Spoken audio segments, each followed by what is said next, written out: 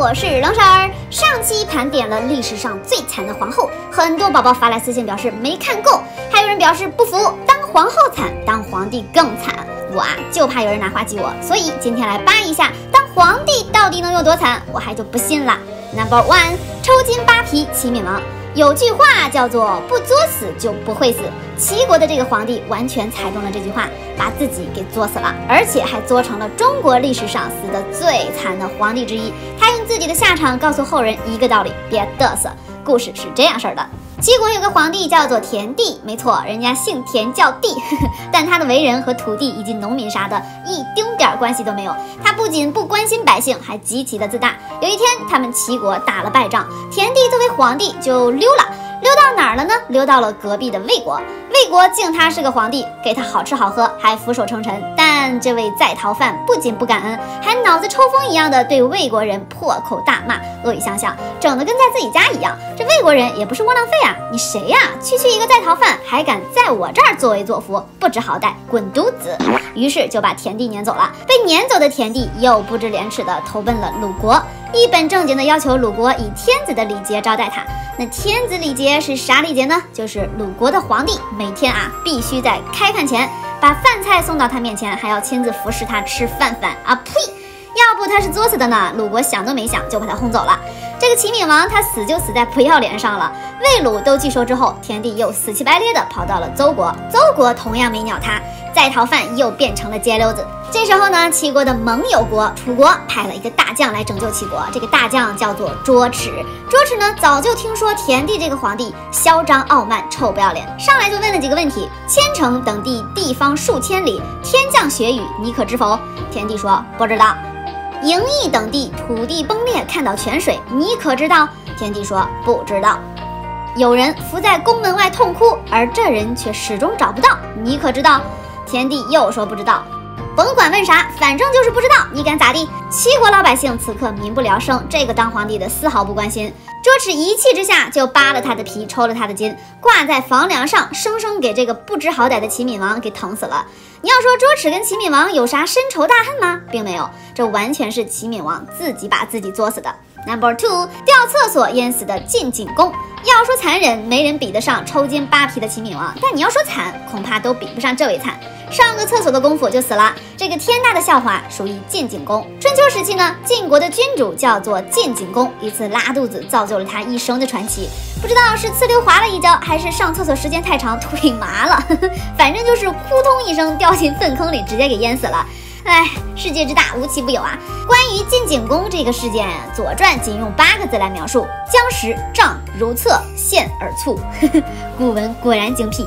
Number three， 活活饿死的梁武帝。上期有活活饿死的皇后，那就有活活饿死的皇帝喽。看看是哪个小可怜呢？《琅琊榜》里可可爱爱的皇帝还记得吗？没错，就是他了。年轻时候的梁武帝是个妥妥的上进好青年，治国有道，很少滥杀无辜，收获了一批粉丝。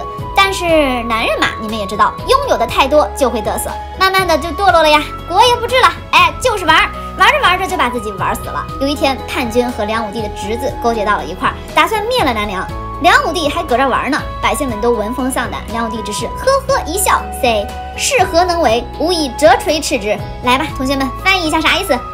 不难为你们了，意思就是他们能有啥本事，来了我就拿鞭子打他们屁股。于是就只派出了一支小队出兵，没成想轻敌了。叛军和侄子里应外合，马上就破城了，逼得梁武帝不得不躲进了台城。这个台城厉害了，它总共有3重围墙，易守难攻。梁武帝又开始嘚瑟了，我看你们咋进来。外边的叛军一寻思，难攻，好吧，那就不攻了，直接断了台城的粮食和水源，我让你躲。好家伙呀，梁武帝直接在台城被活活饿死，嘚瑟害死人呀。Number four， 活活捂死的司马曜。东晋的这位皇帝又给大家伙提供了笑点，这也是中国历史上第一个被宫女活活捂死的皇帝。那天呢，皇帝和心爱的张贵妃正在把酒言欢，司马曜喝高了就开始吹，他对张贵人说，你看看你都30多岁了，身材和颜值是大不如从前呀，白占着一个贵人的位置，哪天爷不高兴了就废了你，重新找一个年轻貌美的。原本这是酒后话，但张贵人却听到了心坎里，也是男人敢对女人说30多岁是老了，看来从古至今的男人们都对女人这种生物研究的不够透彻呀。张贵人回头就叫来宫女，趁司马曜熟睡的时候捂死在睡梦中了。要说惨是惨，活活被宫女捂死，挺没出息的。要说不惨吧，确实也没那么惨，毕竟有的皇帝是经历了抽筋扒皮的，直接睡死在梦中，也算是最温柔的死法了吧。Number 5，活活砸死秦武王。这哥们儿看过《芈月传》的宝宝们肯定熟，嬴荡不是淫荡啊，这哥们儿是个体育迷，非常喜欢组织这个拳击赛呀、掰手腕大赛呀、举鼎大赛呀，各种的体育项目。在这哥们儿执政期间，那些猛男型的男人们可太吃香了，基本上都做了大官。虽然嬴荡只有短短4年的在位期，但他凭借一己之力让自己名垂千古。实际上就是他的死法，让这哥们儿被世世代代的后人们谈论不休。事情发生在秦武王4年8月，皇上怪无聊的，要不然来个举鼎大赛吧？因为太无聊，所以他决定亲自参赛。好家伙，几百斤重的龙纹赤鼎愣是被他生生的抱起来了。其他的大力士都开眼了，赶紧给皇上叫好啊，好棒牛！嬴荡 boy 呢，因为用力过猛，再加上手滑，这个大鼎就生生的砸在了自己身上，把自己个儿砸死了，冤不冤？你说冤不冤？ Number 6， 窝囊致死宋徽宗。之所以把宋徽宗拿出来讲，并不是因为他死的结局有多惨，而是过程惨。大多数人一直把宋徽宗当成是文艺男青年，他的话、他的诗都曾出现在我们语文课本上，但很少有人提及他的死。老宋完全是被侮辱死的，这就是历史上有名的靖康之变。边疆的金人以迅雷不及掩耳之势攻占了汴梁城，老宋和小宋以及整个皇室都被俘虏了。说到俘虏，上期最惨的皇后中就有一个在俘虏中被强暴的皇后。那被俘虏中的皇帝有多惨呢？首先，他们得看着自己的后妃被敌军凌辱强占。如果能忍受过这一阶段，那么恭喜你，你过了第一关。第二关就是被拉上舞台，穿着素服表演。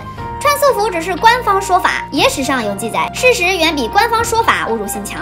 老宋和小宋被要求光着身子，披着羊皮上台表演人羊共舞，这操作可以说是伤害性不大，侮辱性极强啊！如果做到这份上还能忍受，那么恭喜你又过了第二关。